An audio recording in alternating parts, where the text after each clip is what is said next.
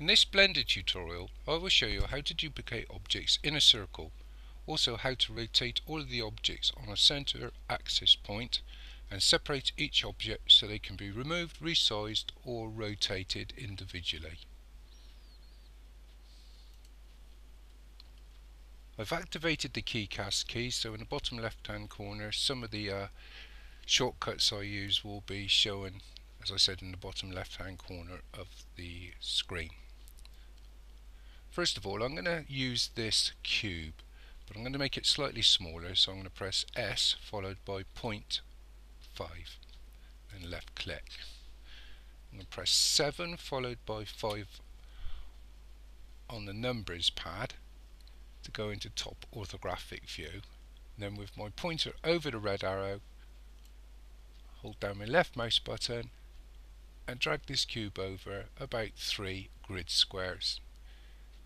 It isn't important, you can go over 4, or if it's 2.5 it won't make much difference to this tutorial.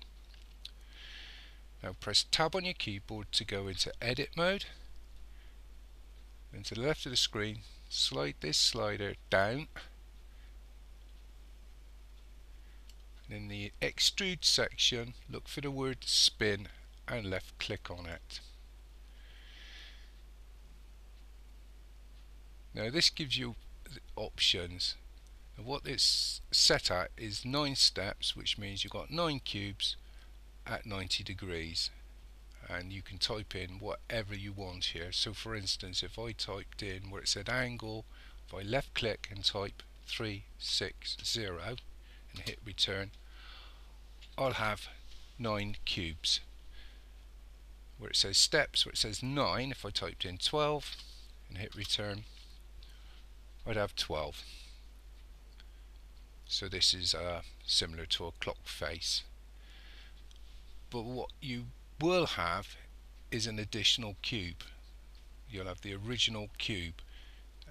So I'm just going to left click on the red arrow and drag it out so you can see it. And I'm going to remove this, so I'll press X and then left click on vertices.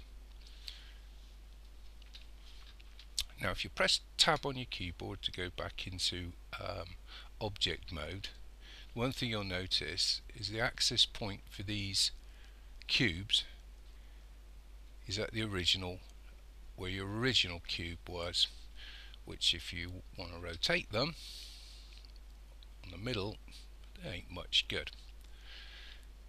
Now one way around this is if you hold down shift followed by A, and next to mesh, then next to single vert, left click on add single vert. Now this for some reason takes you into edit mode, so you're going to have to press tab again to go into object mode. Now if you right click on the cubes, hold down shift and then right click on the middle axis point, then hold down control followed by J,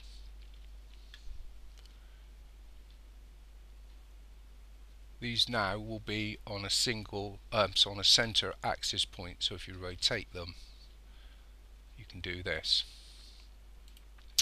Now I'm just going to backtrack and get rid of this axis point, so I'll hold down control followed by Z, Z again. Okay.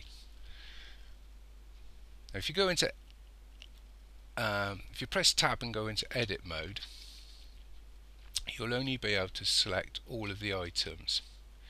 Now you can edit these separately like this by first making sure none of it's selected, pressing Z, and then for instance if you press C, you should be able to select all of the vertices on, say, this cube up here, right click to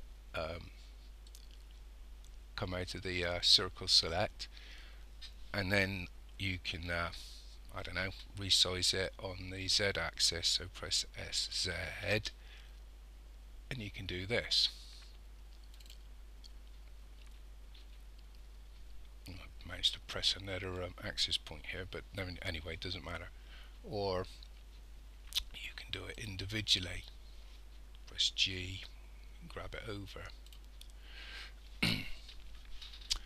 That's one way of doing it, or editing individual items. Or if you press A and highlight everything, you might have to press it twice, press A twice, and then press P, left click by loose parts,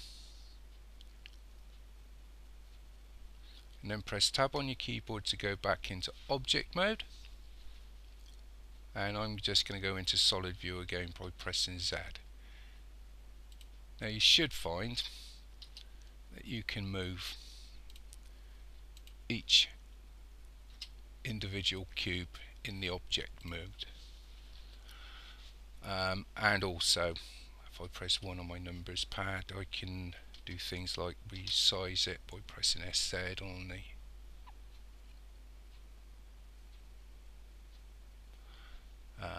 well, just increase it in size on the Z axis, or SX. I can do it this way.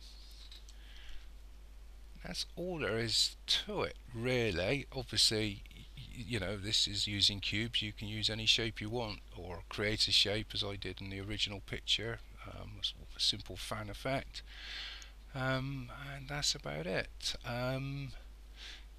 If you've followed literally everything I've done and you want to replace the, once you've separated them, you've got to reselect them, these cubes, so down shift and you can reselect them, and I think the axis point is still there, the single vertex is still there. Control J, and again we can rotate this around the axis point. And that is basically it, I think. Thank you for watching. Cheers.